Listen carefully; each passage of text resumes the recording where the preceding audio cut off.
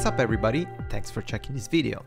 Today I will show you how you can manage multiple WordPress websites or just one from your terminal with the WordPress command line interface. This is a great tool because it can help you to speed up and automate your process if you need to deal with many WordPress installations or recurring setup processes. Maybe you don't have access to a remote server where you need to install WordPress for your client, or maybe your site is down due to some bad plugin or theme, or maybe you're just simply tired of manually downloading WordPress from the website every time. Let's take a look at how we can speed things up with WP-CLI. Little disclaimer before we start, this video assumes that you already have configured a server, remote or local, that comes with PHP installed and an SQL database like MySQL or MariaDB. If you don't know anything about that, don't worry, I have made a bunch of videos where I showed how to set up a local development environment on Linux or how to set up a remote server from scratch. Check them out in the description below, and if you like what you see, please leave a like and subscribe to get more. Let's do this. We will use curl to fetch the latest stable build. Type the command you see on the screen, or you can copy it from the description below the video.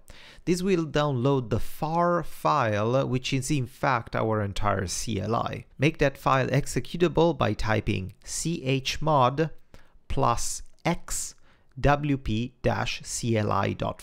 and then move it into our global bin so all admin users in your machine can trigger it.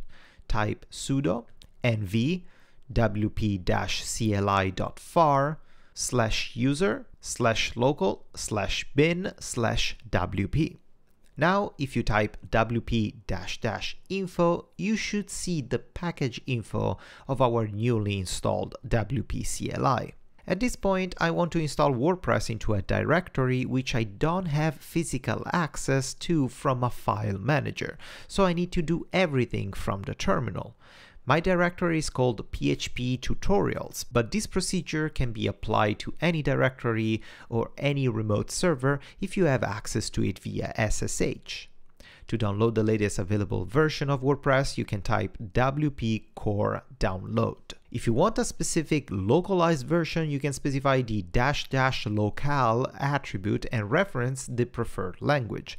If you don't add anything else, WP-CLI will download the default English version. The CLI will download WordPress and verify that what you got is legit and safe. Now we have WordPress downloaded and unpacked right in our folder. If we take a look at our site URL, you'll find that WordPress is ready to be installed. You could go on and proceed with the web interface installation, but if for whatever reason you can't or you simply don't want to, we can continue the entire process inside our terminal. First of all, let's rename our config sample file into the regular config by typing mv wp-config-sample.php space wp-config.php.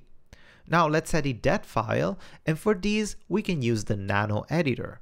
Type nano wp-config.php. Here let's just update the three basic parameters needed by WordPress to connect to a database.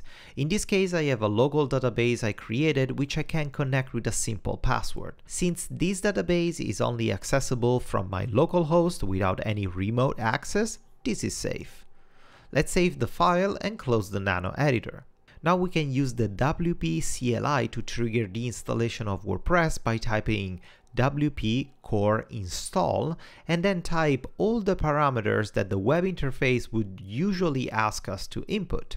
--URL to specify your website URL, --title for your website title, --admin_user for your administration username, --admin_password for your administration password, and --admin email for your administration email address.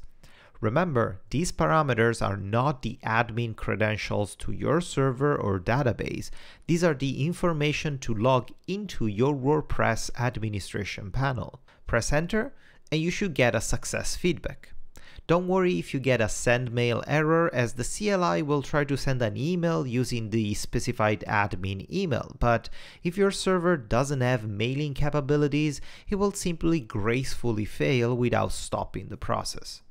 Done! You can now access your website URL and find a newly installed WordPress site. Add the usual /wp-admin to your URL to access the administration area.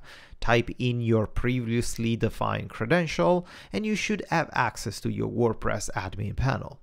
Great work! Thank you for watching and happy coding!